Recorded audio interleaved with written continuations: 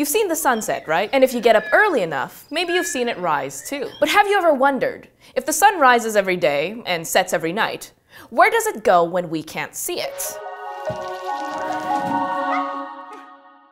Well, nowhere. It's actually us that goes somewhere, because we're on the Earth and our planet is always turning or spinning on its axis. Imagine a line passing through the center of the Earth that goes both through the North Pole and the South Pole.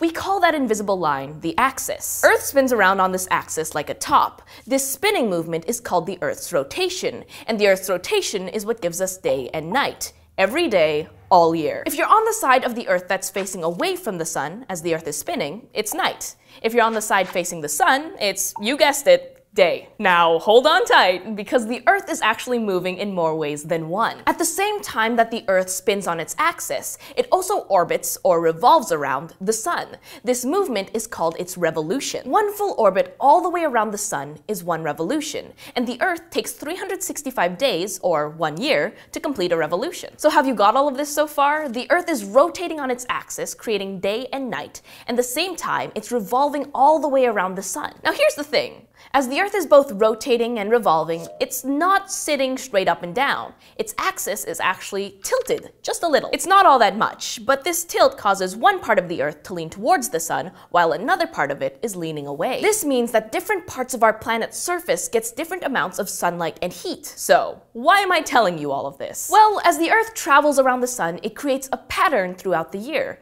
This pattern happens over and over again, and I'm sure you've noticed it. At certain times of the year, you see the northern hemisphere leans towards the sun, and the southern hemisphere leans away. And at other times, the southern hemisphere leans towards the sun, and the northern hemisphere leans away. That pattern, my friend, is what makes seasons. When the part of the world that you're living in is leaning towards the sun, it's warm and the days are long. Summer.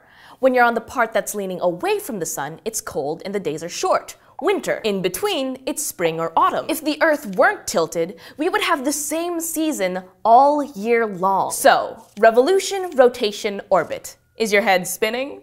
Let's do a demonstration to shed a little light on these concepts.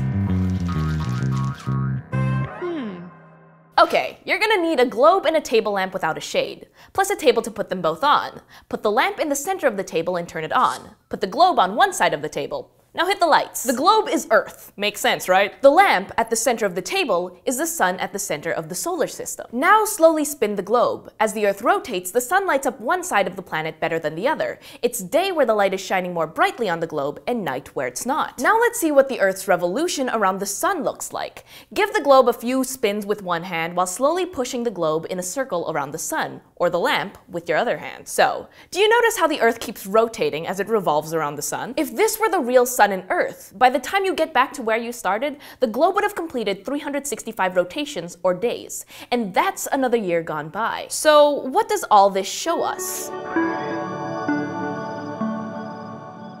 It shows that what looks to us to be the motion of the sun in the sky is really caused by the motion of the Earth. So now you know, when you look up and see the sun setting or rising, it's not going around us. It's sitting pretty much at the center of the solar system, while we and the 7 other planets go around it. That sun, always gotta be the center of attention.